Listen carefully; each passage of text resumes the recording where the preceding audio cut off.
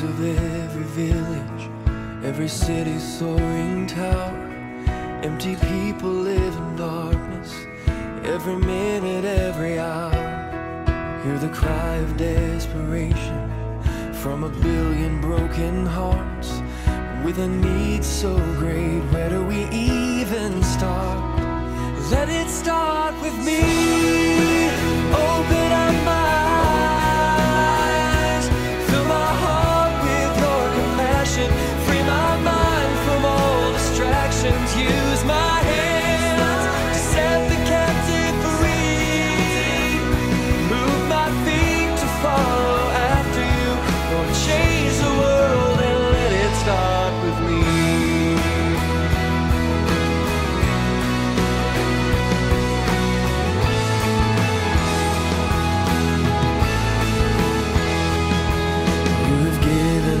The orders, there's a place for everyone. I don't want to miss my mission in the plan that you've begun. You have promised to go with me to the edges of it all, and change everything that keeps me from your call. Let it start with me.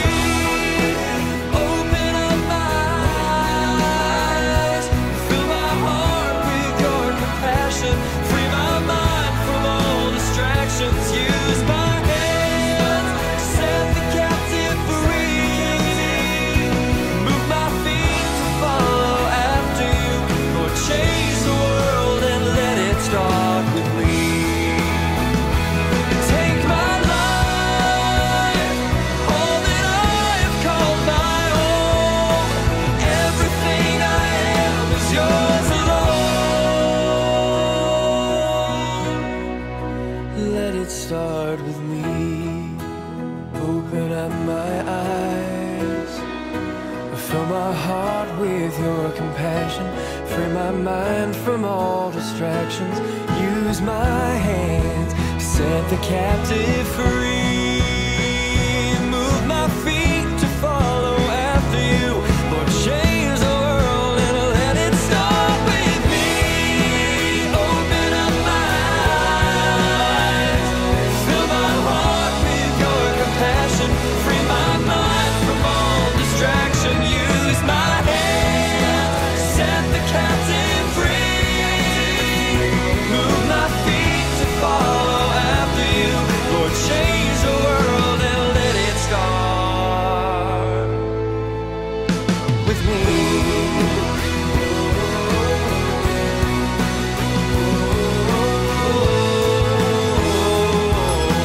Let it start with me. And good evening. Let it start with us. Good evening. It's good to be here with you tonight. It's been a long day and one of those, but it is wonderful to be able to plug in and be with all of you this evening. Teresa, you're the first one up there this evening. Excuse me. Voice a little raspy, but good evening, Miss Teresa. Wave back at you. All right. Miss Cynthia, Ryan, it's good to have you on this evening. God bless you. Miss Terry's there, asking us to pray for her sister, get her sister back on your prayer list. She has 2 more of those bladder tumors. They'll remove them on Tuesday. So please be in prayer for her. Miss Donna, good evening to you as well. Miss Sue, God bless you. It's good to have you there. Miss Sherry, my lovely wife, says, Lord, please let it start with me, with all our dear brothers and sisters too. Use us to reach the world you placed us in. All right, Miss Sherry, I love you. Also, thank you all much for praying for Michaela. We had lots of scares going on for a few days, and they're not over yet because she's not completely out of the woods yet, but she is home from the hospital, and she has been able to hold things down. And that's what we want. We want her to be little by little, to be able to hold food in. Literally, because of the morning sickness, she wasn't able to hold anything in. I mean, literally, she was voiding her system, so nothing was going through at all. So for about 2 weeks, she'd been starving herself. And, of course, the baby's going to take the nutrients the babies need, which weakens her body even more. But They got her to hold some stuff down last night. She came home yesterday, and she's eaten a little bit yet last night and today, and she's been able to hold it all down. Still a little irpy, but so far nothing is coming up. Keep her, please, please, please, in your prayer. Let's see. Jensen's are here. Frozen screen. You mean you can be frozen? Am I like that?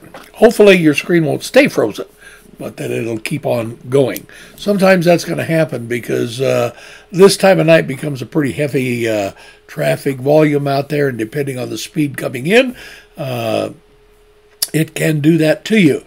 Sherry says, very little things, yes, and pray, pray, pray, pray, pray. Any rate, it's good to be here with you all this evening. We want to take the time that we have to look a little bit at missions, talk a bit about missions, talk about our Bible study, and to pray together. So any prayer requests you got up there, throw them up there. Remember to give gratitude to God because Rick and Linda's daughter doing better. She's all been doing better, and we're certainly glad of that. We're going to put this in the bulletin, but I'll share it all with you. Pray for Julia Campion, Buddy. His funeral or his memorial will be December 16th. That's a Saturday at First Baptist Church, Bastrop, Louisiana. All right. So we'll get all the information out. It'll be in the bulletin. I gave that to Jessica, which I can say, hey, hi, Miss Jessica. Big kiss to that little sainty, if you will. Good to see you this evening. Terry says, praise the Lord. I will agree with that. I will agree, and I think that praise the Lord is because Michaela's doing better too. So, but at any rate, you can put that on your calendar to pray for Julia. Those of you that know Buddy, you can know that it's coming up, and I will be going down for that. I've asked Rick to cover for me for that Sunday, and I will be going down because I won't be able to get back in time for Sunday service. So Rick will be covering the Sunday service for me. I'll probably get back sometime that Monday or late that Sunday night, but please be in prayer. I'm going to go down. I'm going to be doing the service down there, so please pray for me and that journey, but pray for Julia as everything, and the family, because they're all going to be gathering together where Buddy grew up, in Monroe, Louisiana, or Bastrop, which is a suburb of Monroe. All right, I want you to take a look as we get ready and launch in here and jump in with both feet. We started 2 weeks ago. I took last week out to talk to you about Israel because of everything that erupted there and is still going on. In fact, things are heating up. We need to pray fervently, earnestly for that area. I can tell you that with all the studies that we have done looking toward the time of Christ's return, when you see something like this, you have to wonder, could this be it? I was with Jolene today. Please pray for her and the care she is doing for her mother. Yeah, she's trying to recuperate from having lost a kidney and taking care of her mother at the same thing. Thank you, Donna, for that update. I appreciate it. Keep praying for Bill, too, because he's still recuperating from his broken ankle. All right? But at any rate, what is going on over there?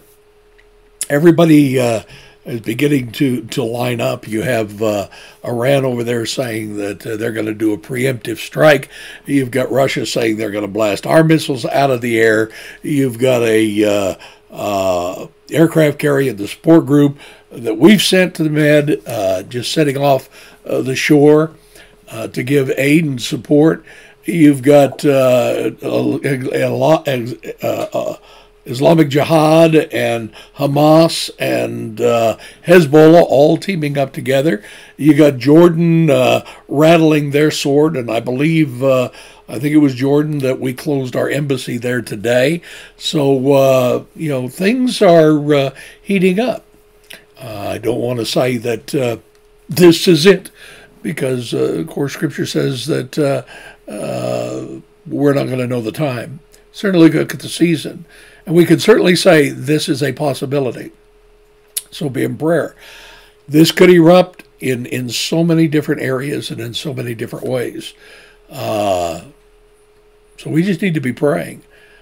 We know that we know how the story all ends. We've been reading the end of the story. I think it's apropos that we're going to continue looking at 4 reasons why Isaiah 26:19 through 21 refer to the rapture tonight, but we will get back into that. To let you know, I was out looking at some stuff today and looked at some aerial photos and of the blast that took out that hospital in Gaza. And there's phone recordings out there. I think there's enough evidence to prove that it was not Israel that struck the hospital, but an errant missile launched from a cemetery just behind the hospital by the Islamic Jihad. So, but that doesn't mean that you can sell that to the Arab world, who has lined up and said, those nasty Jews, they did this to a hospital. The truth of the matter is, I doubt very seriously they did. And by the looks of the footage that I've seen, and that you can go out and look, I think you'd come to the same conclusion. I am deeply concerned about the rising anti-Jewish sentiment that is beginning to flow through our own country, even from people that are in elected offices and make decisions. It's interesting to me that the Capitol was overtaken by protesters who swarmed the rotunda and all of that, and today or yesterday in defense of Palestine and all of that. We have college campuses, all of that, where there's a rampant anti-Israel sentiment that is on these campuses and flooding across America. We need to pray. These are transformative and critical times. Michaela has an OB appointment, Sherry says, Friday, that will give us more information. She is still too weak to be up and around. Moves to, when she gets up, nausea overtakes her too quickly, but she hasn't thrown up yet, and we are grateful for that. All right, with all that being said, and with that as background, let's take a look at Isaiah 26, verses 19 through 21. Where Isaiah says, your dead will live and their corpses will rise. You will lie in the dust and awaken and shout for joy, for your dew is as the dew of the dawn, and the earth will give birth to the departed spirit. Come, my people, into your rooms and close your door behind you. Hide for a little while until indignation runs its course. For behold, the Lord is about to come out from his hiding place to punish the inhabitants of the earth for their iniquity, and the earth will reveal her bloodshed and will no longer cover her slain. Those verses, those words speak boldly, I think, to what we understand to be the theology or the doctrine of the rapture of the church. Now, I would tell you that the word rapture is to be found nowhere in Scripture. It is not. And I have people who deny the rapture and say that's not going to happen. They have more of a amillennial viewpoint of life, that they're, that it doesn't exist. Well, it's kind of like saying, well, you won't find the word Trinity in the Bible, so therefore Trinity isn't in the Bible. Well, you might not find the word Trinity, that's our word, but you certainly will find the principle, the doctrine, and the theology of the Trinity all the way through the Bible, from the first couple of verses all the way to the end. And you will also find the doctrine of the rapture in a number of places throughout Scripture. Most prominently, of course, is in Paul's writing and in the Revelation. And in Jesus' words on the Olivet Discourse. But here, in the couch of Isaiah's prophecy, we find a beautiful parallel passage as it deals with the resurrection and deals with, I believe, the rapture. So many people say, well, you can't find the resurrection there in the Old Testament. Well, it pretty much tells us that the resurrection is taught in the Old Testament. Sorry, all you Sadducees, formerly who used to be out there, but at any rate, I do wax myself down little alleys and roadways. I read the verses that I shared with you.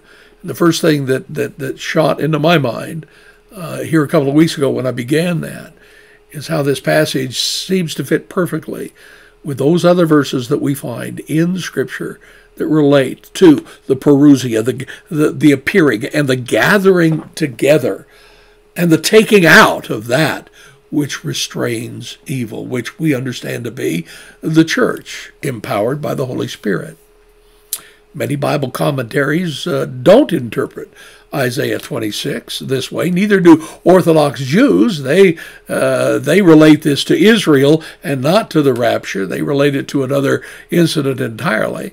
In fact, I don't see many rapture-believing Christians that run here to support their position either. But I think you can. And reason number one that I gave you 2 weeks ago, we didn't get any further than this, is your dead will live and their corpses will rise. Well, that certainly, to me, speaks of the resurrection. And we understand that the resurrection comes at the time of the rapture. Dr. Henry Morrison is a great defender of this truth, as well as there are some other very good, solid scholars. But here in the Old Testament, there's assurance of a bodily resurrection of the believing dead. An assurance being made possible because God himself in Christ would conquer death itself. Isaiah, look at verse 19. Your dead will live. I don't know how else you're going to interpret that. I know. Oh, you mean old dead Israel going to get up and live again? Well, I don't think that is it. Their corpses will rise. You who lie in the dust, awake and shout for joy. Oh, folks, he's talking about the body of those who have fallen asleep, those who are dead, as Paul does in 1 Thessalonians chapter 5. After prayer, we'll go and pick this up again. But I do want us to take a moment, as is our custom, to take a look at mission. We've been looking at the White family in Guatemala.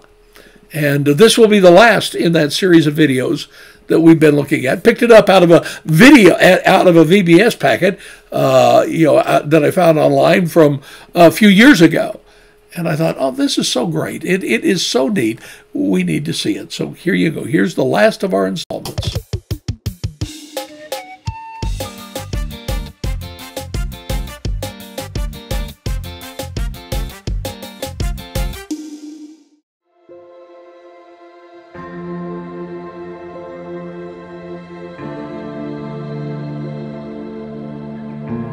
Did you know that there are 37 volcanoes in Guatemala? 3 of them are currently active. You can see 3 of them from our hometown of Antigua.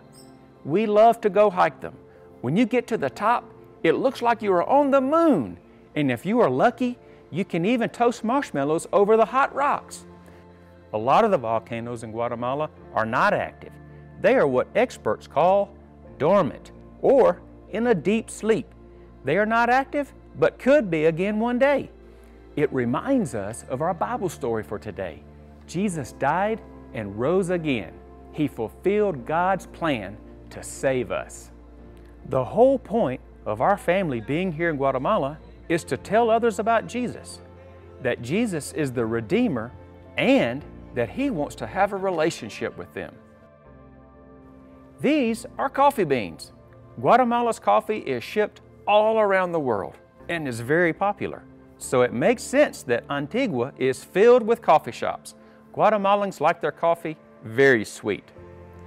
Meeting a friend for a cup of coffee is a great way to build a friendship. And if I'm friends with someone, I definitely want to tell them who Jesus is and how He died and rose again.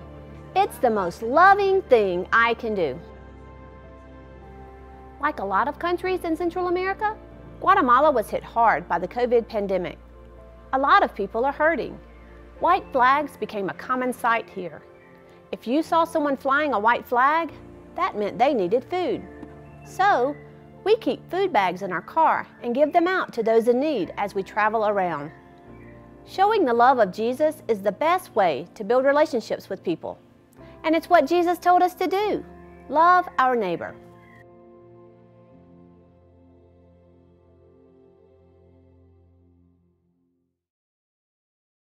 I get to kind of like that. That's kind of neat. You know, when you see a white flag, that meant that these people need food. And, you know, they carry bags of food around to give them. One of the things that impressed me all the way through this pandemic thing is I've looked at video after video and read stories of missionaries all around the world, is how our missionaries really stepped forward during these lockdowns in various countries that really had much more stringent, stringent as ours were. Theirs were sometimes to the point of being arrested if you didn't, follow them. And they didn't have some of the hospitals and the services that we have here. But our people were on the forefront. And our mission money went out there to feed the hungry, and they would stock up on anything they could get in food, and they would make sure that the food went out. Just about every one of these videos that I've seen that have come out during the pandemic, and you will excuse me while I turn all of this off, during the pandemic, had food. They were getting food out to the people in the churches who were then getting food out into their communities. But, I know people here in the States that do some of the same thing. They get gift coupons for food. They see somebody who's in need, instead of giving them money, they give them food coupons. I'm not much one to acquiesce to panhandlers in this. It's different when I'm in another country because the needs are vastly, vastly different. But these are missionaries that are out there on the forefront. I like the idea of, taking a friend to coffee. I do that occasionally. It's a good thing I like coffee because I do the sit and have a cup of coffee, let's visit, a whole lot. And it's a great way to get to know people and visit with them and open up and have conversations about Jesus with them. It's a joy to do that. And I love you all. Terry says, I love these videos of whole families. Well, Terry, I'll try and find as many as I can because I do too. I like to see whole families involved. I like us to see that it's not just a couple on the mission field or a missionary there. It's a missionary family. In some areas, those missionary families have to be broken up for school purposes, and the children go away to a boarding school, and they're not, there or involved during the school time of the year, but at other times of the year. Other times, those families can stay together, be home taught, or they can go to school locally, or whatever. So it is good when we can see whole missionary families that are out there together. Well, I want us to pray before we go to our Bible study and just ask God to open a heart and mind to know Him, pray for our missions. By the way, in about a week, any money that comes in for the Christmas outreach in the Philippines at Grace Baptist Church in Davao City, I told Pastor Luciano that any funds that came in, we would send them out the end of October so they'd have time to use that money to buy food and put those baskets together. Later on in November, they'll be giving those out as a massive outreach in their area to reach families with the gospel by giving out food baskets in a very impoverished area, an area where people need the food. You have an opportunity to be a part of that. Just like, we have Operation Christmas Child, going now. Folks, I don't believe we can be too generous and are too involved in the various mission opportunities that we have. I know this is a busy year and busy time of year, but you take those shoe boxes and you fill those shoe boxes. You pray over those shoe boxes. You bring them to church. We'll pray over them. And then they're going to be going out. We have about a month before we have our big in-gathering all around this area. So Terry shared with you wonderfully on Sunday.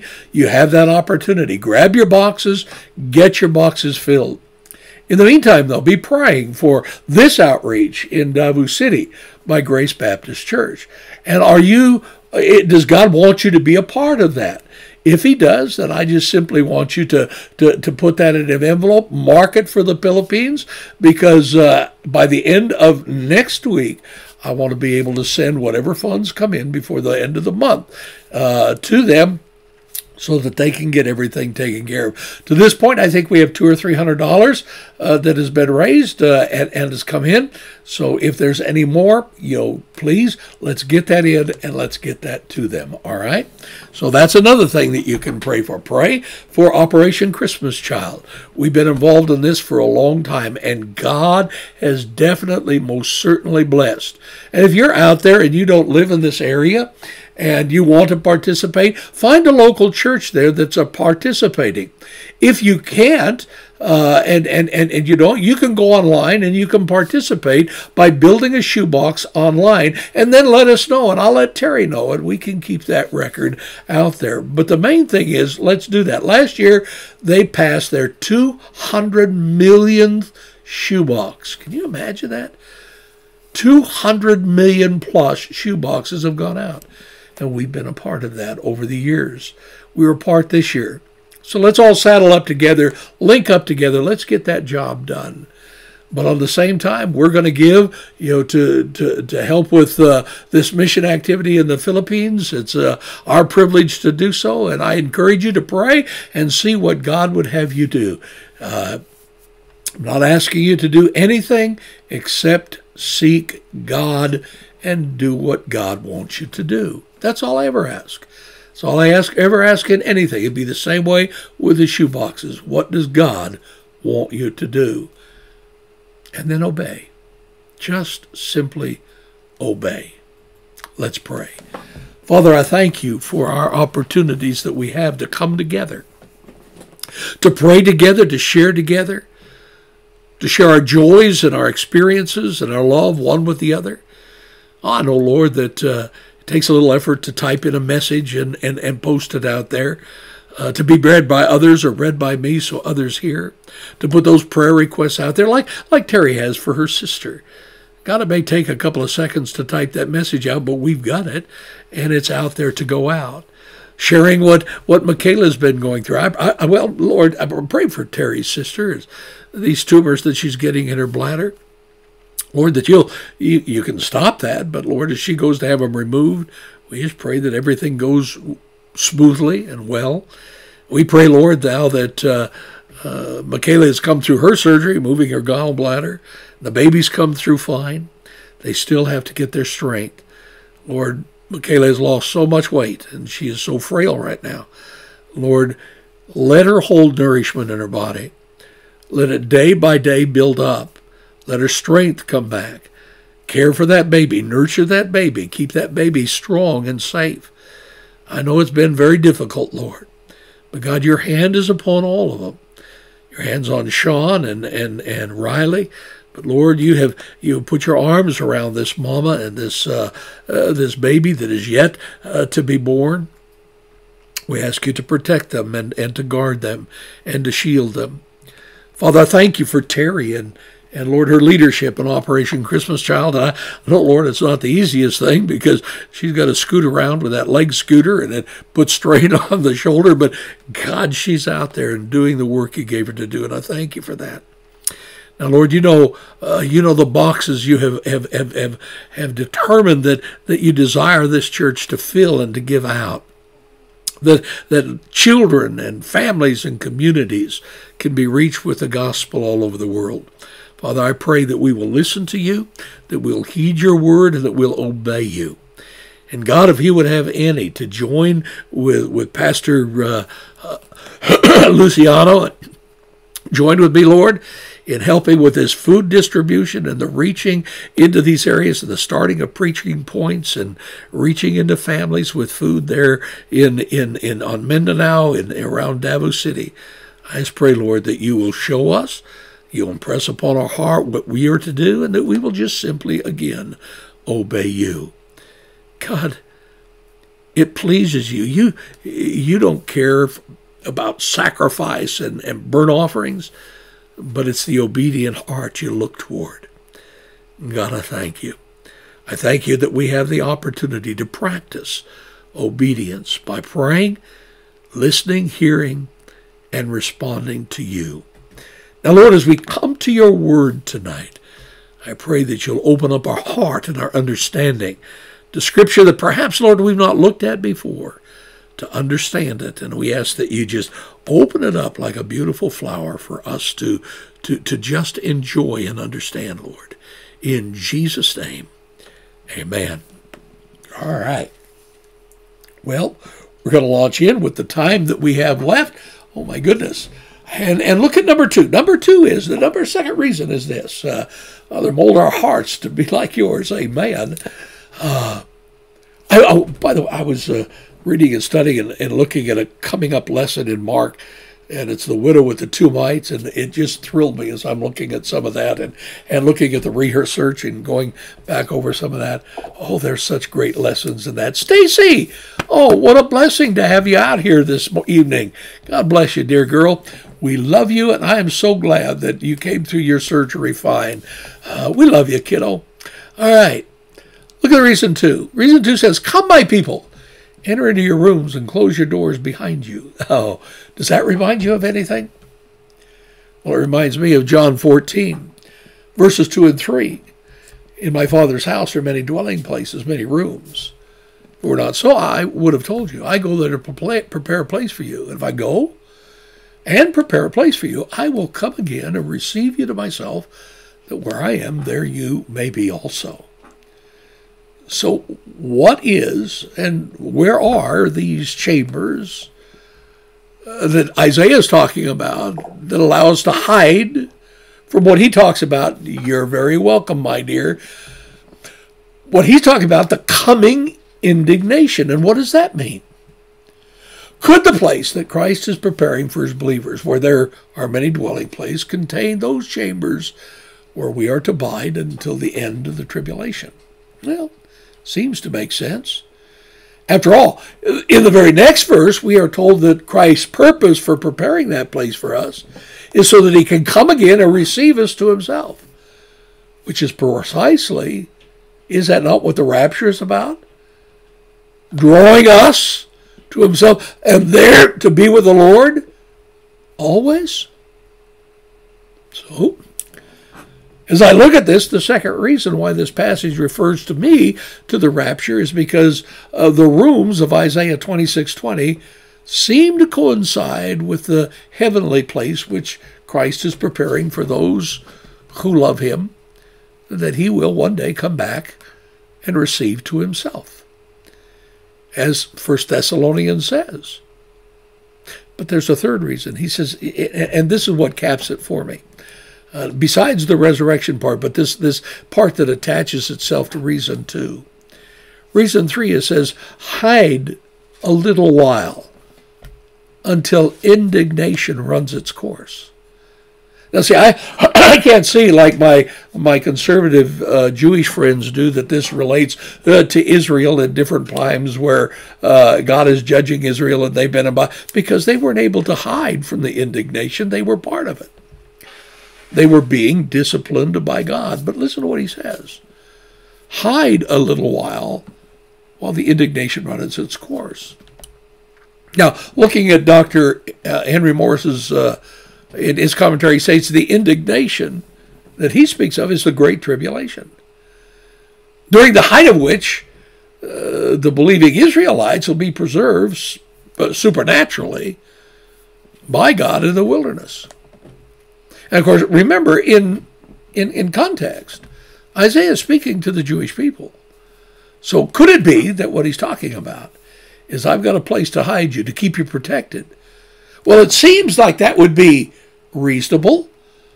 In light of Revelation 12, verses 13 through 16, he says, and when the dragon saw that he was thrown down to earth, he persecuted the woman being Israel, who gave birth to the male child.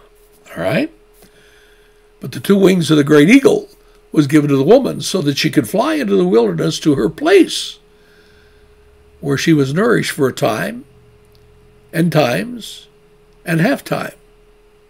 equaling 2.5 years from the presence of the serpent.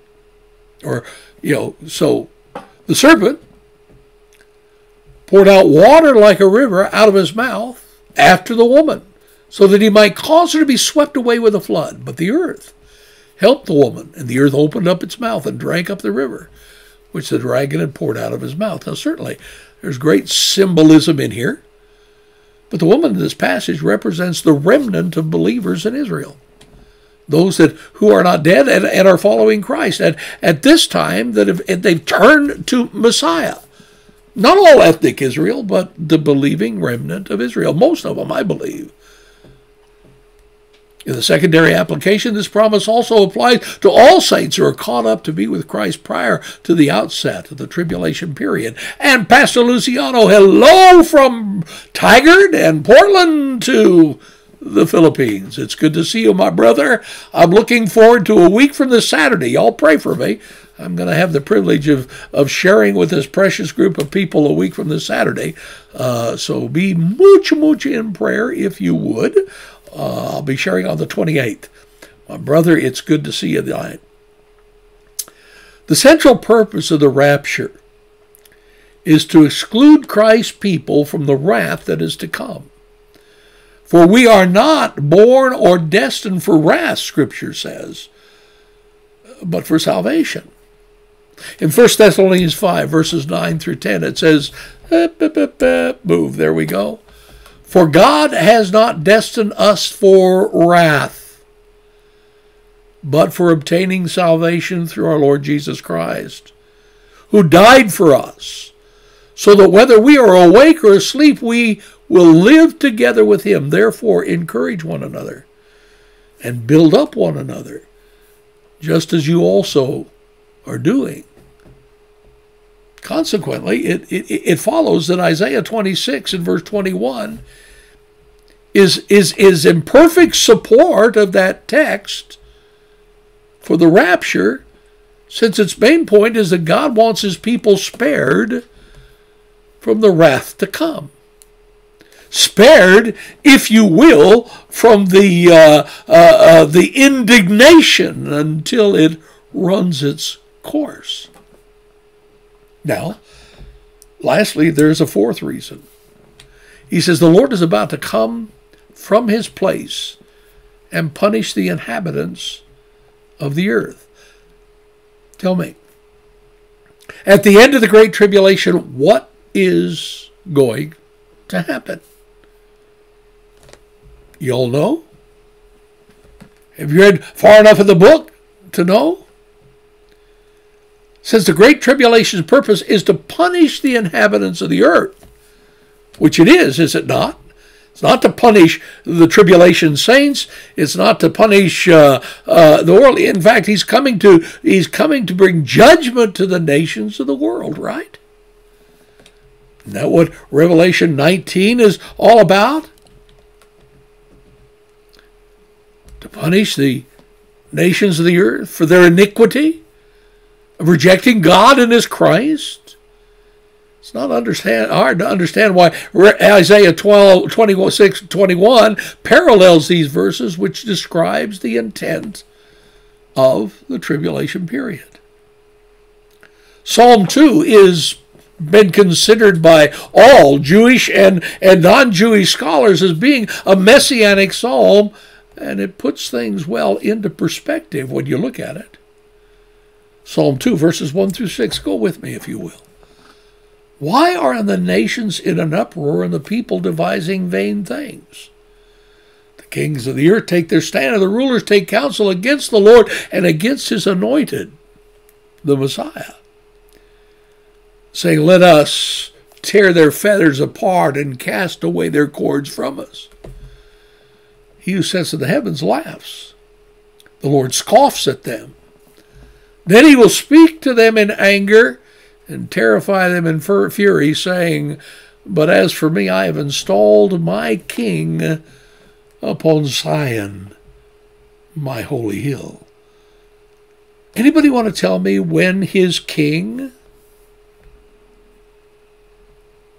will set upon Mount Zion and be installed as his king? on that holy mountain? Literally, not figuratively, at the end of the tribulation. When the King of all kings and the Lord of all lords comes back, riding on that white charger and having written on him the word of the Lord, the word going forth from his mouth and slaying the nations. And he will stand up his kingdom, and he will rule. The God King, or the King God is installed upon his holy mountain, is the one to rescue us from the wrath to come that will descend upon the whole earth.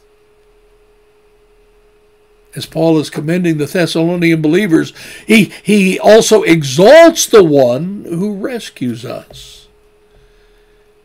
In 1 Thessalonians 1, starting in verse 10, well, actually verse 8 and down to verse 10, he says, the word of the Lord is sounded forth from you, not only in Macedonia and Achaia, but also in every place your faith toward God has gone forth, so that we have no need for anything. For they themselves report about us what kind of reception we had from you, and how you turned to God from idols to serve the living God. And what? To wait for his Son from heaven, whom he raised from the dead, that is Jesus, who rescues us from the wrath to come. Now, my brothers, my sisters who believe that the church, that you and I, that we believers will go through the rapture, have a hard time to me explaining exactly what Paul is saying to the church in Thessalonica. There are others that I know that say that all of this transpired and took place in AD 70, and on forward, that Christ returned at that point, and that all resurrection is a spiritual resurrection hereafter. And I'm not going to go into all of that. My friends, it's hard to get around such verses as this and hold those belief systems. Jesus Christ is the one that rescues us from the wrath to come. Why? Because we are not destined for wrath, but for salvation. And that believing remnant that exists during the tribulation, those tribulation saints that God has gathered unto himself, he will at that time, though under great persecution, still guard and shield them. Therefore, the fourth reason why this passage to me refers to the rapture is because the punishment that comes is brought by God, and it's a punishment meant for all people, all inhabitants of the earth, who have not obeyed the gospel. What is this time when God's people will be carried away, securely hidden from a time of great indignation that the Lord is going to bring upon the whole of the earth? It can refer to the deliverance of the Jewish people from the fury of the Antichrist that's described in Revelation 12. Certainly. And I think it does. But I also believe it speaks of the refuge and safety and security of the people of God when they are caught up together with the Lord in the air and escape the horrific indication of the Lord that he pours out upon the whole world during the great tribulation, which will immediately precede the second coming of Christ. When we look at it this way, this is a powerful passage supporting the teaching of this pre-tribulation rapture, which says that Jesus Christ will remove his people from this earth before the time of great tribulation that comes upon the earth immediately before his ultimate return. You might want to circle that, study it, look at it. Check me out. Search out the scriptures and see if they might be so. Let's pray. Father, I thank you for our time together, for the joy that we have of coming to your word. It is such a joy for me, Lord, whenever I have the opportunity to open the word and teach, to preach. I don't know why you have given me such a privilege, Lord, but but it has been mine for 48 years, and I am so thrilled at that. Thank you, Almighty God. And Lord, I pray for our fellowship, my brethren, all over this world, Lord. My dear sweet brother, Pastor Luciano and his church there in Davao City, God, thank you for them. Give them a rich open door to the gospel all around them. As for us, Lord, too, open up many doors to the gospel for us as well, that we may see many more believers come into the kingdom by the grace and the mercy and the calling of God. To you be praise, honor, glory. All majesty belongs to our King. Bless us as we find our rest this evening. And Lord, restore our bodies for what you have for us tomorrow. Thank you, Lord. And we just pray again, lifting up Terry's sister, lifting up our sweet granddaughter, Michaela. Thanking you for Julia, and Lord, as all preparation is made for Buddy's funeral. Thank you for our mission effort and opportunity, the privilege we have to fill shoe boxes and join with other churches, Lord, in sending these boxes across the world through Good Samaritan or Samaritan's Purse. And thank you for our privilege, Lord, to link hands and join hands with our brothers across the ocean, Lord, in their effort to reach their community and give out food. Might we be found faithful, Lord, as we join with Pastor Luciano and Grace Baptist. To you be praised, Father, and thanksgiving. I want to thank you for the rice and the meat that you have allowed us to help provide to the orphanage there in India. God, thank you for blessing us this way with these opportunities. Thank you, Lord, in Jesus' name. Amen. Amen. God bless you. I'm going to let you go tonight. You all get yourself some rest and have a good evening, and let's hit it tomorrow. I'll see you at 9 in the morning as we come together. God bless. Be in prayer for you. Have a great, great evening.